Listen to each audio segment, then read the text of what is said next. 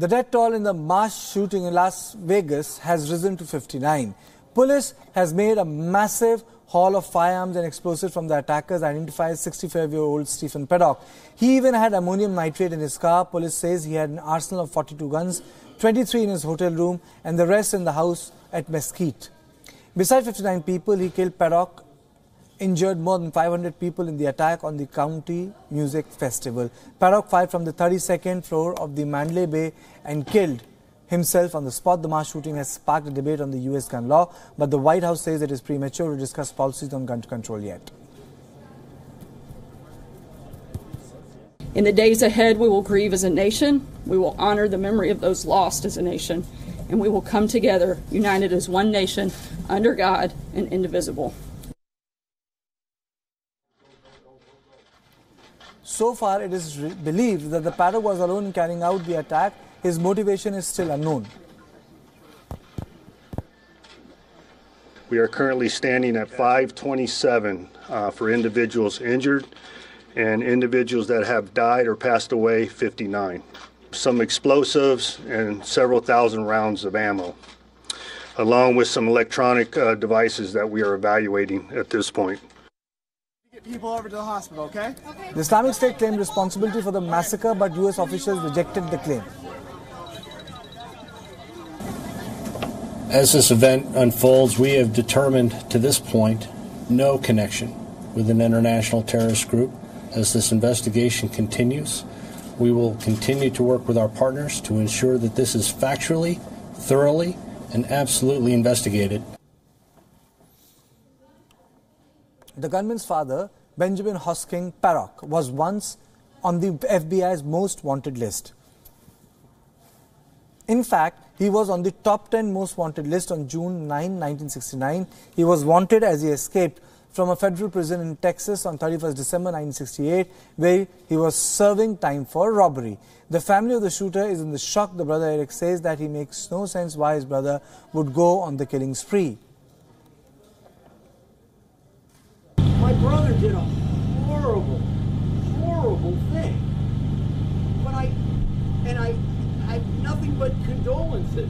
Ask my neighbors who I am and what I am. I'm the guy who goes around and helps everybody get out from under their trees after the hurricane. I've lived in this neighborhood for 25 years. What horrible. I have nothing but condolences and grief. My wife is a basket case. She's totally destroyed. It doesn't make any sense that he killed those people. It makes no sense that he did that. There's no...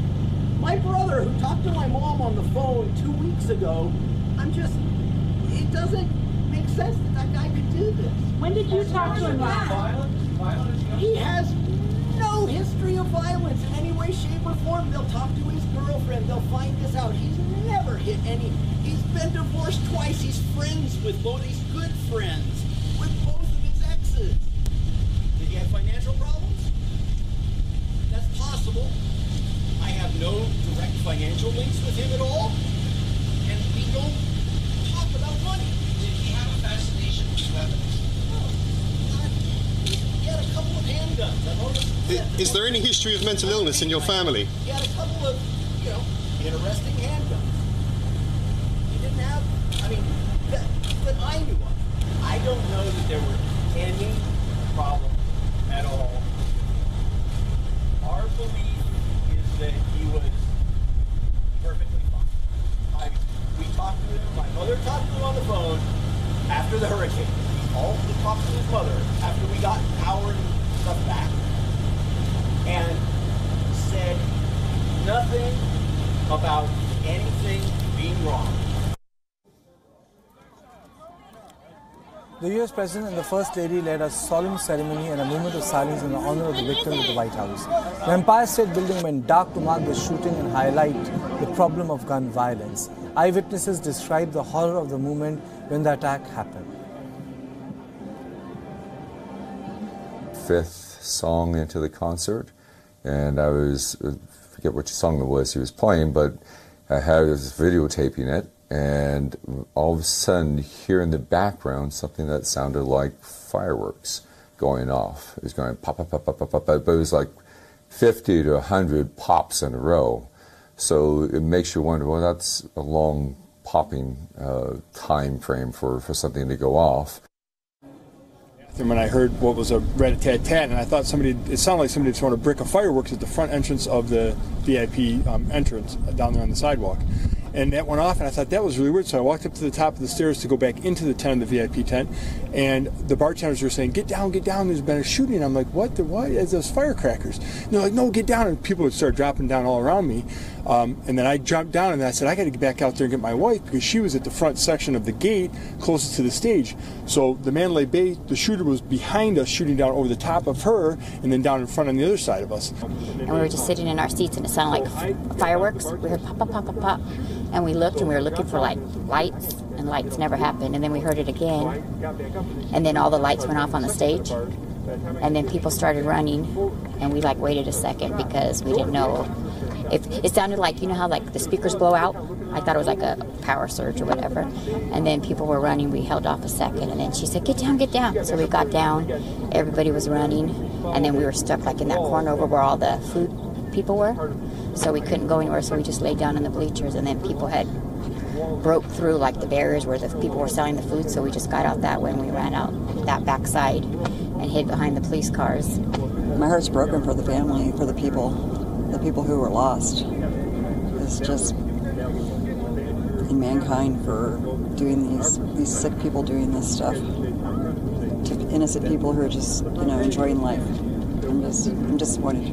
And then just mass crowds start running at me, and I'm like not even sure what's happening, but I hear there's an active shooter, and I just pick up my guitar and start running, and it was very traumatizing seeing all these people in fear for their lives, and hard for me not to be in fear for my life as well, and I just kind of took off running.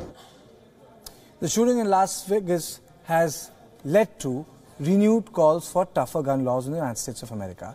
According to an editorial in the New York Times, there have been 521 mass shootings in the U.S. in the past 477 days. The big question is, will the Congress act finally? The Democrats are seeking tougher gun laws, but the Republicans are still non-committal. Listen in to some reactions that have come in. It's become a kind of sick complicity.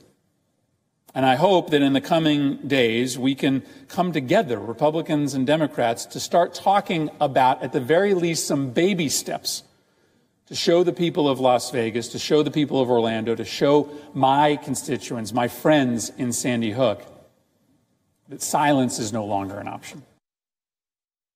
We can't let this become the new American normal. We can't just shrug our shoulders when we see over 30,000 Americans shot and killed year after year after year.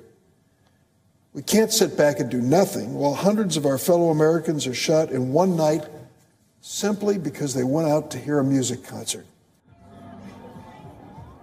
So as you can see, that this killing spree has sparked a debate in the American government on tougher gun controls law, though it is not clear, as it has been claimed that he was an ISIS agent or he was a late convert. But the fact of the matter is, the 500 people are injured, 59 people lost their life, and it was a lone wolf attack which took place in Las Vegas.